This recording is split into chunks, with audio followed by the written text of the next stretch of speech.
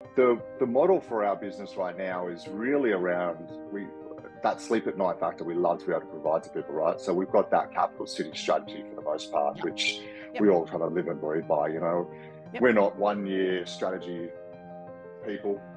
We're 7, 10, 15, 20 year, none of that stuff. So it's about buying good quality properties, good quality markets. We know we're getting the right pressures.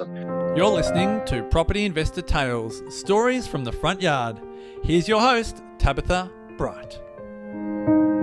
Hello and welcome to Property Investor Tales, stories from the front yard, where I get to speak to property investors from around Australia about their investing journey. My name's Tabitha Bright and I'm the head of coaching here at Positive Real Estate, where we help people build wealth through property. With over 8,000 clients across Australia and New Zealand, there are some incredible stories to tell, which hopefully make your investing journey that little bit easier and will inspire you along the way. So my guest today is Brennan Latimer. And Brennan talks about how he learned the power of starting early, about investing versus buying your own home, which is a question a lot of clients asked us. What's best? What's the best way to go forward? Do you trade investing for buying the home of your dreams or being able to get into the housing market for your first house? And we also talk through trading quality in major capital cities for cash flow in regional markets and what those trade-offs are. So enjoy this conversation with Brennan. Hey everybody, welcome to today's podcast. I'm super lucky to have the fabulous Brennan Latimer with me today. And Brennan works across two of our businesses here at Positive Real Estate, R&W Group and Positive Real Estate. And he's involved in both development and acquisitions. So our acquisitions team are the team that go out and locate great deals for our clients. So we're going to talk a little bit about that today. But before I hand Brennan the mic, I also wanted to touch on Brennan's background because tell us a little bit about your background, Brenno. You've got qualifications in property. Yeah. Explain that. Yeah. Yeah, I think I'm coming up to my 13th or 14th year with the Positive Group as a collective. Yeah, so it amazes me every time I say that, basically. But for me, look, I've always been about real estate and really liked real estate. I'm a very linear thinking kind of person, quite black and white, factual, and real estate's tangible. I like that compared to playing the other game of equities and all that sort of stuff with investing. Yep. So I've always been about real estate. So look, I went and I studied a Bachelor of Property Economics at UTS, University of Technology in Sydney, which is kind of like an economics degree majoring in property, so to speak. Yep.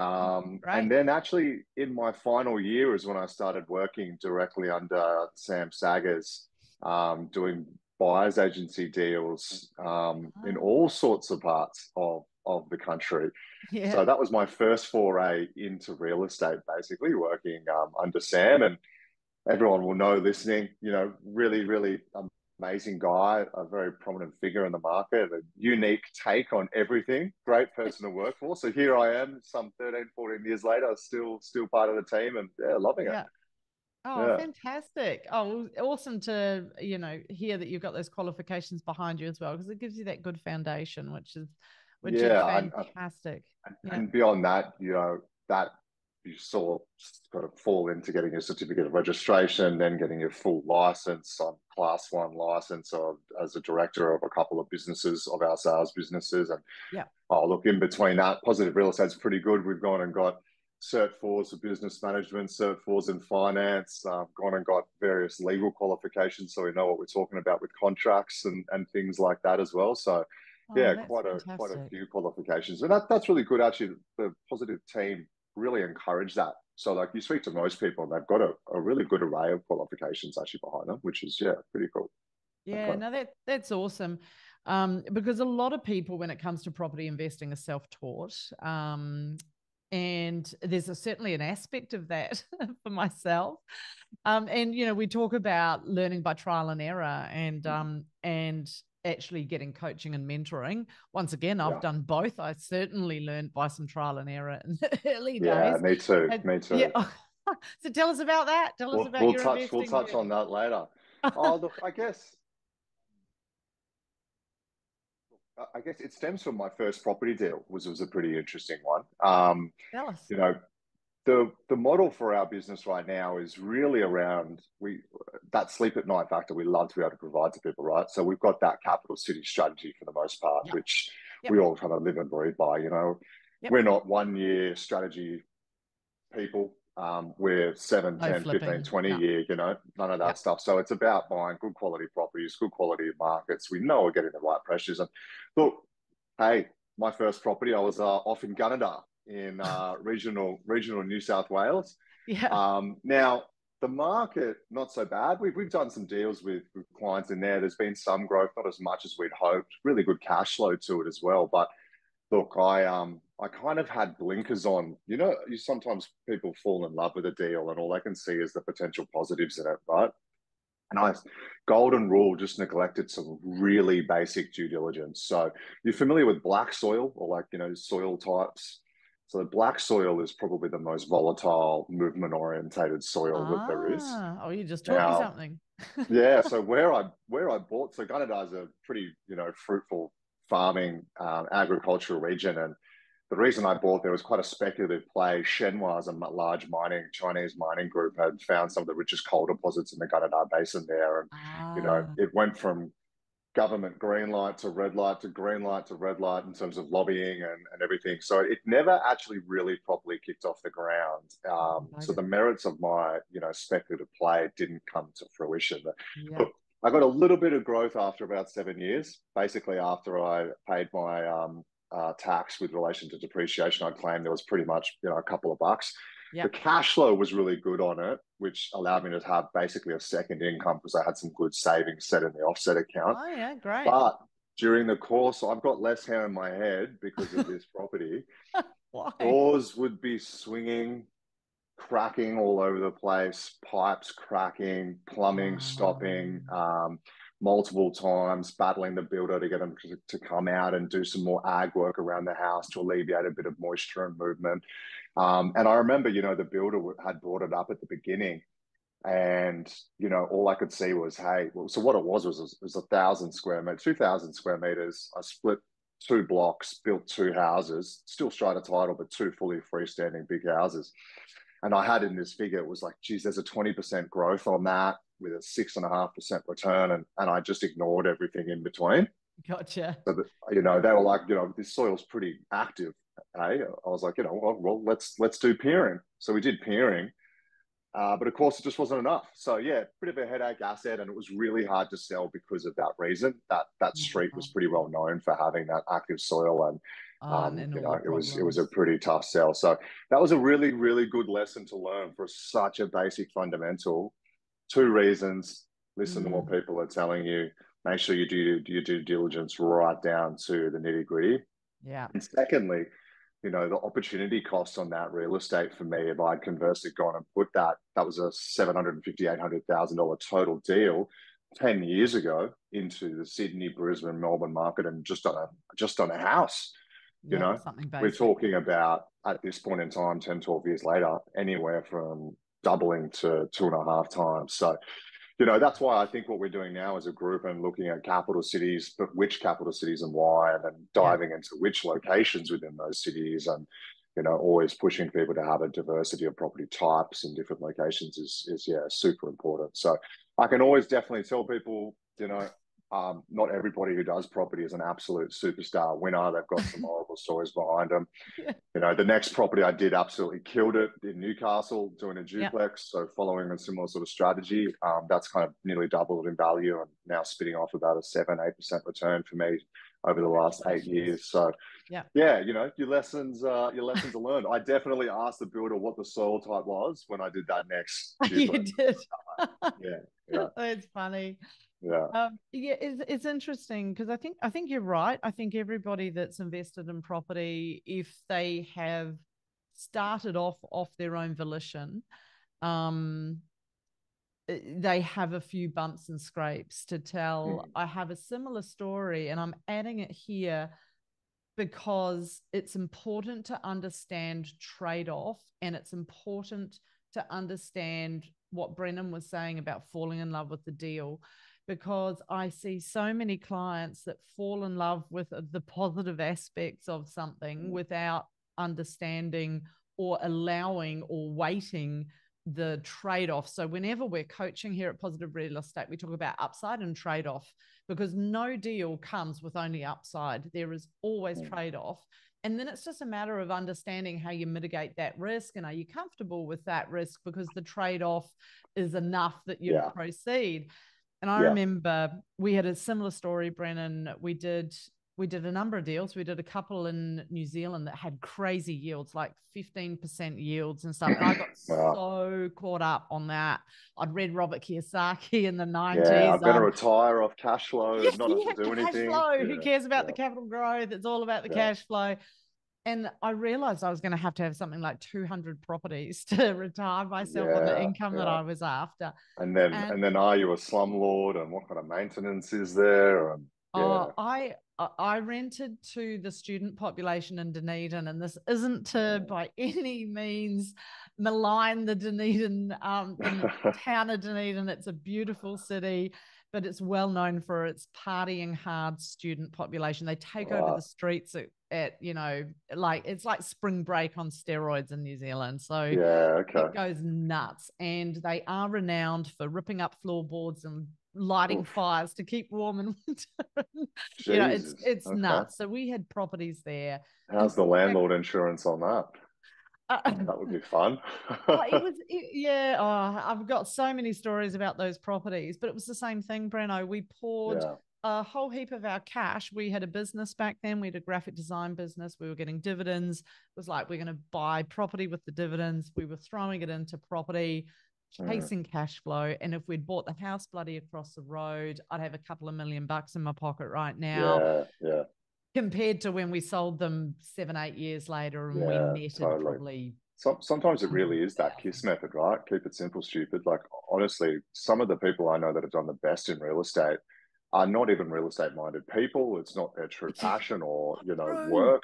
They just had this mentality of like, I'll buy real estate when I can. And bought a house, no fuss, no analysis paralysis, and they've just crushed it. They bought a house in Sydney or Melbourne or Brisbane where they lived, or what they knew when they could 10 years ago, and just got on with it. Just good really quality. So funny that.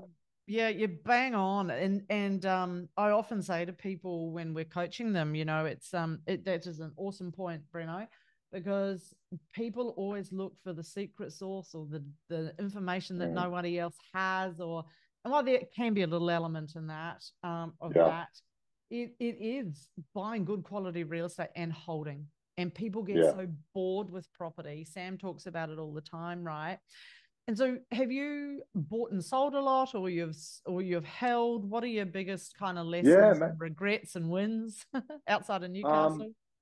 Look, so obviously I could have done better in terms of location, and that original sort of 750, 800 investment I made. I was like 23 at the time when I made that, I think, quite young, 24 maybe. I'd made a bit of money in the share market. That's where I got some luck to have this money behind me, and shares wasn't for me. So I actually sold down like 90% of that holding to do real estate.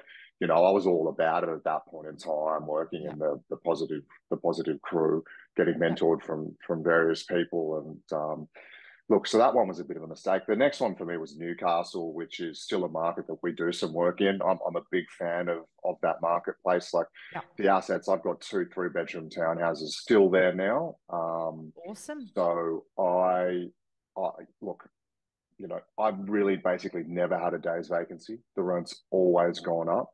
And even in periods in the last decade where we've had some, minute peaks and troughs in our greater market of, like election time and APRA time, 5 years ago and stuff like that, they really just, plateaued for a brief splint period in time and then carried on doing it. So I'm holding on those. For me, my strategy was I had the Gunnedah properties that were paying cash flow, did a Yep. better piece of real estate with the Newcastle, which was going really Great. well.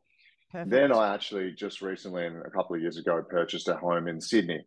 Yep. So I got married. I've got two kids now, so it was setting up for that nesting kind of Yeah, phase, of if you will. course. So I needed to sell the Gunnedah properties in the lead up to doing that, basically. So kind of, Jason talks about this. You're migrating your money. Yep. Essentially, that asset did help me to do it at the end of the day, but it had kind of reached its ceiling of usefulness to me and for what I needed in my life. But Yep. look, the aim for me, house here in Sydney, pay it down as I can. Yep. I utilised the equity out of my Newcastle properties to purchase my home here in Sydney. Oh So yeah, win, that's win, awesome. win. Yep. They've still got great depreciation on them today, and they're always increasing in rent. So they are positively cash flowed to help pay a little bit of my mortgage off. Yep. And I intend to hold on to those forever. So Yep. I've got a strategy to pay off my home in the next 10 to 15, then spend another 10 to pay off those assets. Yep. That's pretty much retirement time, and 100K passive income off two properties in Newcastle along with a super should put me in a position to be able to actually consider like a semi-retirement at That's that kind of awesome. age. So yeah, mapped out a little bit of a roadwork, which is what you guys encourage with all the clients. Like have some Yeah. sort of steps to do it. Hold yourself accountable. Yep. Yeah, definitely doing the exact same kind of thing. And for me, more property. Like I've still got a share portfolio. It's like $50,000 to $60,000 on any good or bad day, but I don't Yep. even look at it. It's no point in looking Yeah. at it. It's just sitting there. And my next property, I still want to do some more real estate, even when I can. I've got to improve my serviceability a little bit, Yeah, it's and then such I'd so love hard, to isn't it, at the go. moment? Yeah, Yeah. I still really love the idea of doing like maybe a house up in either some part of the Southeast Queensland market, or like a really selective purchase down in Melbourne as well, just for continued long term, forever Yeah. hold as well. So yeah, I'll kind of definitely buy in practice. Melbourne. Yeah, exactly. We'll practice what we preach, right? So it's same merits for me. Just buy some Yeah. good stuff to hold on to forever. Yeah, that's it. Yeah, and it's an important part of any client strategy. Even if I mean, a lot of clients choose to rent invest, so they'll rent and then Mm-hmm. invest, and that can be due to their personal circumstances and the Yeah, cost of getting a family home. Like Brenno, you'd obviously built up some assets which allowed you to buy yeah, a beautiful home in Sydney in a premium area. And the price points of property like that is not to be sneezed at. And you've taken a big step to providing financial security for yourself and your family with that, because it's so easy to get um, bought out of the market. Yeah. And I always yeah. think, we've got a really lovely home. We're super lucky in a beautiful blue chip spot in Melbourne, Mm. but it's a single fronted, it's 3 bedroom, 2 bathroom, single fronted brick Edwardian property. Yeah, okay. And we looked at at various stages, because I'm in my 50s, and at various stages along the journey we looked at Should we trading sell up. or Yeah, but yeah, okay. we chose to buy more investment property. And Yeah, great. now I sort of go, well, I don't like, if I was to buy a double fronted house in this area on a decent block of land, like I'm looking, there's one going around for sale at the moment. That's 4.5 million that they want for that. Yeah, And wow. so I just think, but if I had invested in that, let's say 15 years ago, I've had this place 20 odd years. I bought it for Mm. around, was just under 400,000. I bought this. Oh, awesome. I know. And That's the time in the market right yeah, there. yeah, but I could have bought a double fronted for 7. And I thought, Yeah, oh yeah, no, I'll go the call it 400. I'll go the 400 and I'll buy a whole lot of investment property. yeah. And I just think, oh man, I probably should have, and I try not to think Mm. about it, but I probably should have bought the big double fronted. So congratulations on your purchase. Yeah. Oh, Because look, yeah, but don't get. I guess as well. There's always the shoulda, coulda, woulda. We could sit down and play all day, right? always, But always. at the end of the Yep. day, you would have diversified and still had some wins from the other assets that you Oh, did I've buy had some instead of the big fabulous one. But wins. Yeah. But hey, look, I can tell you this: I've got 700 squares. I've got a 4-bedroom home on there, and Yep. I already cannot wait to downsize. I don't know when that's going to be, but like every weekend, the maintenance, the upkeep, the creaks, Yeah. the cracks, the things that go wrong. So, like, Yeah. I can totally understand this movement over the Yeah. next 20 years of To people. Like, downsize. I work 50 plus hours a week. I've got 2 kids. The weekends are smashed with just activities and stuff. Like, people, like, the shrink is definitely going to be on because you won't see people buying big houses in another 5 to 10 years unless they can pay for the cleaner frequently and pay for the garden maintenance frequently. And people's cash flows are getting squeezed at the moment. So, yeah, it's interesting. You know, I think you probably would have been living in your big house now, but thinking, shit, I wish I had a smaller place that's so much easier Is maintenance. probably. So the And grass is always greener. oh, look, I tell you what, when you're getting old, because there's many of you guys know if you watch these podcasts, I love my running, but I am getting, some running injuries. And now that I've got to go up the stairs to the bedroom, tell you what, in the next 10 years, that's not going to be so attractive. Yeah, The only please thing I'd say is if you're looking get the long term, inclinator. Get the one level. inclinator up, it says. Oh, no, no, no. I hope I never have to do that. But anyway, we joke. Yeah, look, whatever you choose to do, whether you choose to rent vest, whether you choose to do what I've done and spread your diversification, whether you're a little bit more focused with where you put your money, like what Brennan's chosen to do, there's so many ways to make money out of real estate. Yeah, And I think 100%. what I love about real estate is that it gives you that feeling of control that maybe you don't get with the share market. You can do a Yeah, reno, correct. you can physically put your rents up. You can do Yeah, yeah. you just have a little bit more control than just being a shareholder, and I Yeah, really like that correct. about real estate. Slower moving rates of decline and or Yep. growth, But Sometimes. yeah, ultimately it's that. And look, we talk about buying houses and things like that, and I must say, just taking a bit of a tangent, Mm. what's interesting to watch at the moment is, we've got such an outcry of, anywhere from 20 to 35-year-olds, 40-year-olds, sort of obviously pretty upset about the concept of buying houses in the market now. Yeah. That dream of the Australian dream is really tough. Not really achievable for the masses. Brings Yeah. about a very interesting conversation for the future of real estate in Australia shrinking, and Mm-hmm. people renting forever being much more common than it is now. Yep. But what is interesting is I have to say to people that, like, even some of my mates who haven't bought a home yet, I'm 35 years old, they might even be doing exceptionally well at work, haven't bought real estate, don't necessarily have any decent assets to them. There's this trend at the moment, which is so frustrating, of like, oh, I can't buy the home, right? Piss it Uh, up against the wall. And it's uh, so stupid.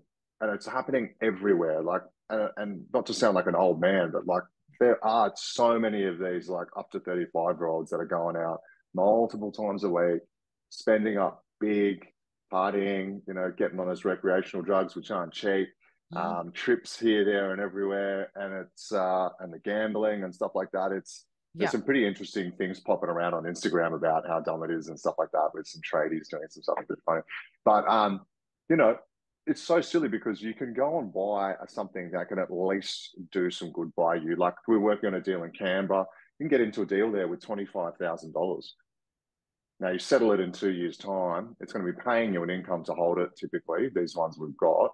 And you can service that on an $80,000 a year salary, which is most people out there, it's like, Mm, namely here in Sydney. So you can at least do something rather than give up and sit there and then whinge and be a forever renter.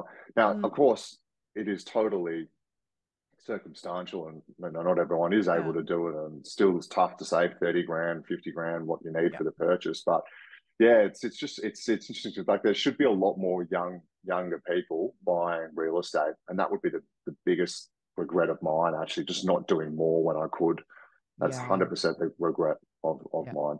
And so many people sit on the fence for so long, right? And they have that analysis paralysis. And it's, for me, real estate, the best thing to consider is just buying what you can when you can, but not anything, obviously. Do some due diligence and Yeah. get The into best you this. can for your money. Yeah, Yes. correct. Yep. Get into some staple markets and Yep. things like that, obviously. But Yep.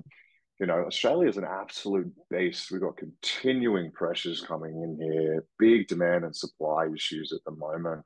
growing economy. We're favored by the rest of the world in terms of a place to live, work, and play. Yep. We're only going to have more pressure and more increases on the price in our real estate. So, people can sit and bitch and moan about it, or get into some sort of deal somewhere that makes sense. So, yeah, that's probably my prevailing message as well to most people that I talk to and have this kind of conversation. Just do what you can when you can.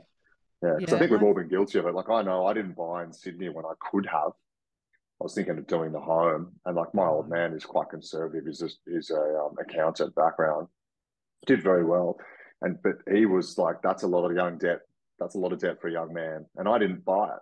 And then I became one of those people that was like, oh, it's too expensive every year. It's too expensive. It's got to come down. It's got to come down. It's got to come down every single year until it got to the point that it's got to now. And why we might have some blips. Like the home I've just bought recently has probably dropped about. This is a great point to consider. I bought this home to live in for at least the next 10 to 15 years.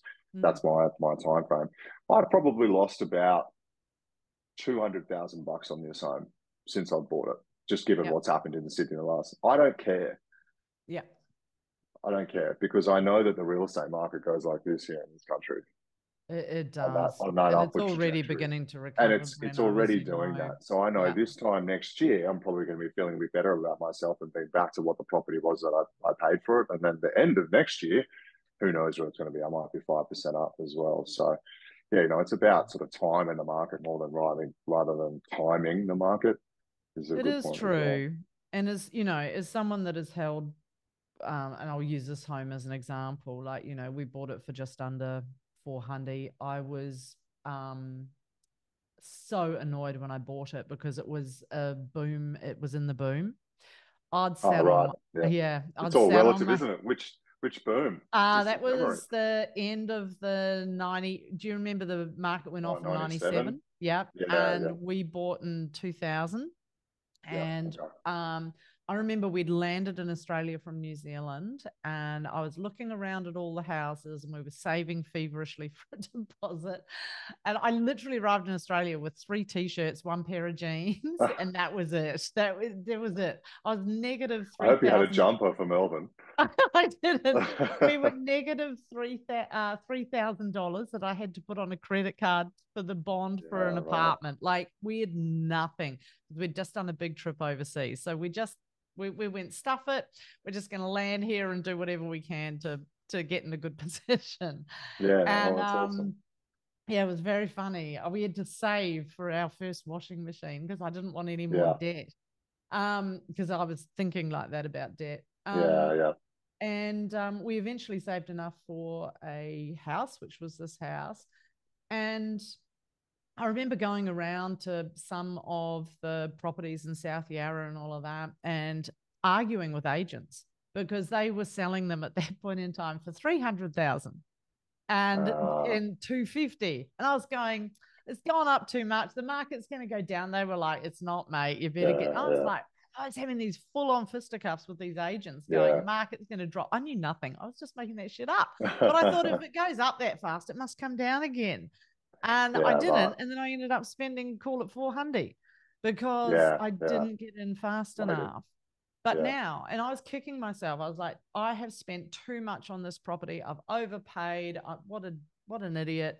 And, now probably 2.5 million. So it's not a $4 million property. It's a single fronted, but I've held it since 2000, that time. 2001. Yeah. And it's such a good point because we say this all the time. People are like, oh, it's kind of peaking. And you're like, well, maybe it is. It's all relative to every individual market. But even when you're having this discussion, people are like, oh, it's too expensive. The market's too expensive. And you go, oh, well, look, I don't think the guy or girl who bought in the last boom, pre-GFC, are upset with themselves. They probably were during the GFC, but then they pretty quickly were probably pretty bloody happy from 2014 to 2017 before the dip happened again. Then it started going up again. So we're having a little bit of a dip now, and it's going to go up again now. So it's all a matter of that time in the market. It really is. And the ability to hold. And, maybe you spent 200K more to secure that property, but there's so little stock on the market at the moment, Brenno, you know that. Yeah. And you will not be telling yourself you will not be regretting it. I know you're not already, but Yeah. 10 years down the track where that property's doubled and no one can afford to get into that market. Yeah, 100%, 100%. Yeah, And it's an interesting thought, the future of yeah, Australia. And I know Sam talks about it all the time. And yeah. actually, sometimes it's quite scary to think about what Oh, it is. 20 years will look like in Yeah, not only Sydney, but all our capitals and actually around the world with the bit of displacement going on, socioeconomic sort of displacement. yep, And I don't, obviously, home buying and owning is going to be a thing of sitting with 10% of the population in the future because the government's going to have to start putting more property out there just to get people under shelter. And we're already seeing that come through with like, oh, big it's tragic. groups with support Yep, from the government doing like build to rent and stuff like that. So yep, imagine in 10 years' time where 50% of the real estate that's being produced is build to rent. yeah, There's going to be fewer owner occupier properties out there, which will actually probably conversely increase their value yeah, because there'll be lesser demand, so much strong demand on them and stuff like that. So it's a crazy thing to think about what the next 10 to 20 years looks like, I yeah, for know. real estate, not only here but everywhere. Yeah, but Yeah, it's definitely scary right now. And like I put stuff on LinkedIn and to our group all the time about some media articles, but there's no end in sight for the rent rises that we've been seeing. Now, maybe it'll slow down a little bit, yeah. Government right? might I think step the rate in. of growth over the next few years, when it does start growing again, is still going to be relatively subdued compared to last few years. But there's no signs for it to slow down. There's no real estate. Like my job is to go and list real estate. Any market I can pluck and I can take a look at how many DAs are in play there. Not many Mm. DAs in play. And are they Yep. even going to be able to get off the ground? There's only a handful of builders in southeast Queensland right now Yeah. that can even do any form of medium to high density residential development apartments. And you Yeah. know what they're doing? They're saying, What? "Hey, if you want to get me to build this, this is my risk at the moment. This is my price." Hey, all of a sudden, that development doesn't stack, so it's getting laid, It's put on the getting. back burner and laying dormant. Ergo, we've got no supply coming through. So, it's a really interesting dynamic at the moment, but all things are pointing to like tighter elements of supply until we get some sort of change in the wind of the market. And yeah, rents and prices, I think, are sitting there to Mm, go up pretty quick. Yeah. yeah. Yeah, so just following that train of thought, I know, some people do want the family home and they do want they do want a beautiful place. And I get that drive, that need to have a space that feels, Yeah.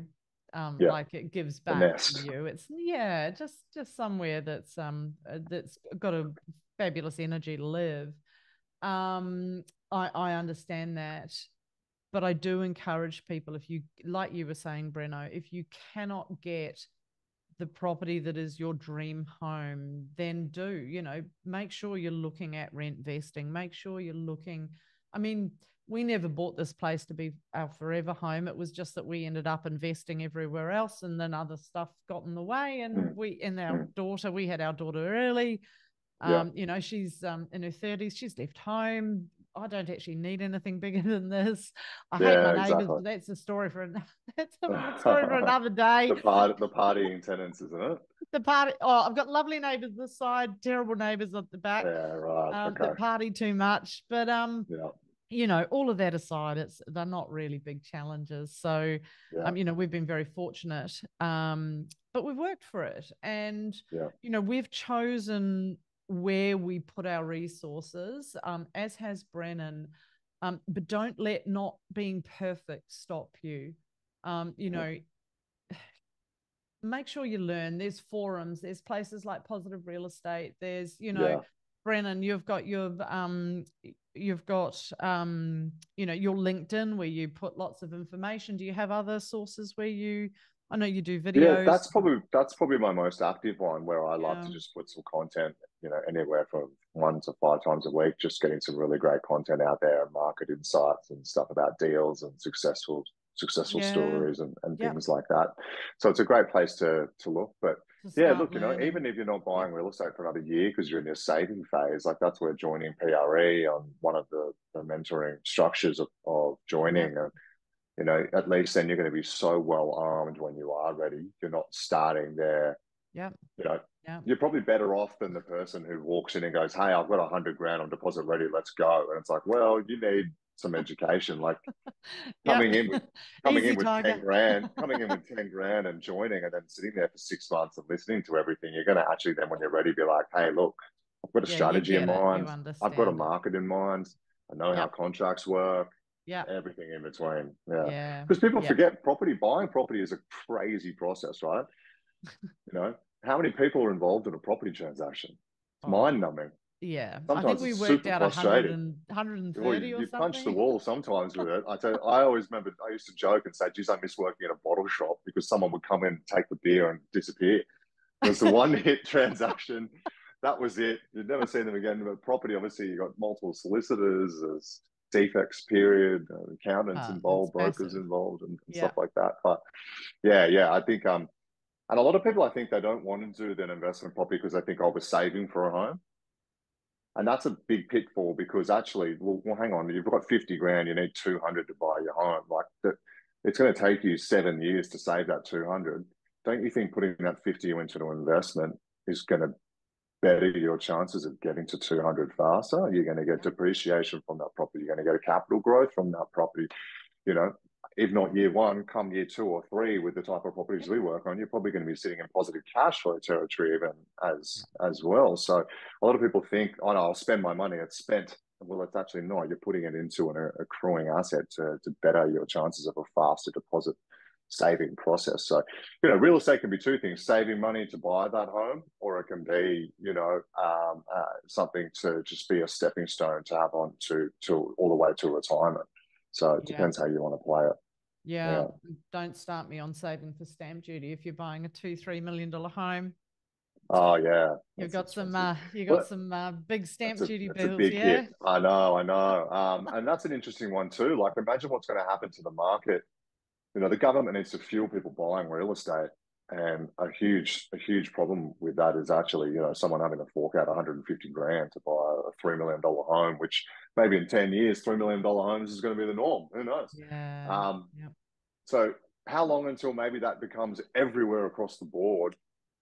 States adapting, $1,000, $2,000, $3,000 a year kind of thing, and Yeah. then the Yeah. market becomes a Rather. lot more open, more pressure, more people able Mm. to get into the field and play too. So Yeah. Well, there it's might be in the certainly next little help.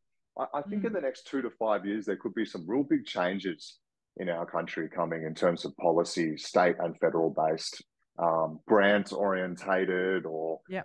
offsets for stamp duties, and a lot of changes in the real estate industry. Mm. Because obviously, it amount property and related services is north of 60% of our GDP. And, what it is and isn't. So they have to do something to always make sure it's getting fueled and Yeah. underway. Yeah. Yeah, yeah, Interesting. And just one final anecdote from myself before I yeah. ask Brennan if he's got anything else he wanted to add. I have had clients, one couple in particular, that built a portfolio. Now, they joined when they were a bit younger, they were in their mid-20s. They bought, I think it was about 5 or 6 properties, and they held those for a good 11 years. And they did choose to sell that portfolio down. Now, there were capital gains tax implications with that. They had to work with their accountant to make sure that, they minimized that as much as they could by selling over a couple of years and all of that kind of stuff. But they had a plan, because their intention was always to get some capital growth, to be able to add value to those properties, to enable them to buy their dream home cash, in cash. And they Yeah, okay. succeeded in doing that. They ended up buying Yeah, fantastic. regionally, by choice. Yeah, But they did buy, they spent well over $1 million on a beautiful home, out regional, and they did it all awesome. with cash. So, and that now Yeah, they there you have to go. start their investment journey again. But they're Yeah, young enough to do another cycle, and to build yeah, an okay. investment portfolio. But now they don't have a mortgage on their home, and that worked really well. So How good's there's that? so many different ways to use property to create options for yourself. So don't Yeah, ever think that you're out of the market and you don't have options. I've had single mums that, have thought that there were no options for them. I've had people move home with their parents to save. you name it, and just get into the market. And it really Yeah, is about, totally. And getting that first step. I've got property professional mates who are mid-40s, don't own a home. They own 6, 7 investment properties, and their Gotcha. interest is maybe getting something down the track. So yeah, you never. There's so many ways to go about Yeah. it. Definitely. Well, especially if you're going to be nomadic, right? Why do you want to have, Yeah, exactly. you're only going to rent it. Awesome. And so, Brennan, that famous question that we always ask at the end of every Oh, hit me. podcast, if you could go back in time and speak to young Brennan, knowing what you know today, what would you say to Brennan to, I don't know, change Um, the trajectory? I've kind of said it. It's been a bit of a theme You of did. mine throughout this, Mm. really. But it was just by what's possible when you can. Yeah. If you've got your heart set on one market but it's unachievable, explore another and get Yep. something rather than spend another 5 years umming and ahhing and sitting on the You fence can't about it. outsave the Because market, right? totally, and the Mm. market that we have at the moment now is ever increasing information, and the speed of changes compared to previous market Yeah. changes is so much. Our falls are sharper and faster, last a lesser amount of time. The rises are sharper and faster, and the Yeah. changes to market are. So it's just a game of doing what you can when you can. Really, Yeah. definitely. Um, yeah, and look, I've got mates who, done really well. I'm always bullied as the spruiker guy, the property spruiker. I always say to Unfortunate. them, I'm like, listen here, mate. At the end of the day, if you just bought one of my deals, any one of my deals that me and my guys have been working on 5 years Yeah. ago, you'd be up to $500,000 up. So, you should have done something. You should have I done buy something. your deals, Yeah. Brennan. Yeah. Yeah. We Good. do, and we do. We for positive real estate are cooks that eat their own cooking, or chefs that eat Yeah, their own exactly. cooking. We are Exactly. big fans of our team, all Yeah. buying positive real estate deals as well. So Yeah, 100%. we do take our medicine. Yeah, exactly. Yeah, well, that's what, I did the gunner deals. I was doing deals there at the time. People would have still done well and had some great cash flow. They didn't have the bad soil like I did, which is good. Awesome. And obviously people who bought in Newcastle had a great time since we've been doing that as Yeah. well. I think I did those deals with the same builders we work with. Some of them still work with today as well. So Oh, it's yeah, practice what amazing. you preach. Definitely. Oh, fantastic. Well, thank you, my friend, for your No time problem. today. Much Awesome. appreciated. That was good to come along. Good for a chin wag. I learned some stuff about you. I hope you learned some stuff about me. I did. I You hope it never wasn't learn less. too much of a absolute earful of bit of market jibber jabber, but Hey, I could speak for hours and hours on this kind of stuff, and that's just what happens it's when you're good. part of our team. I think it's We're passionate constant. about real estate, aren't we? Yeah, exactly. But thank you so much for having me. Oh, thank you, Brennan. All Awesome. right, Bye for see now. you, Tab. Speak to you soon. Hey, thanks for listening to Property Investor Tales. Remember to subscribe so you get notified every time a new episode drops. As you can guess, I love hearing people's property investor tales. So if you'd like to share yours, then please get in touch with me via email at propertyinvestortales@positivementor.com.au. We would also love your feedback, and I would appreciate a 5-star review over on Apple Podcasts or Spotify. Remember, you can watch all of these podcasts over on YouTube at Positive Mentor or at positivementor.com.au. Until then, take care, happy investing, and bye for now.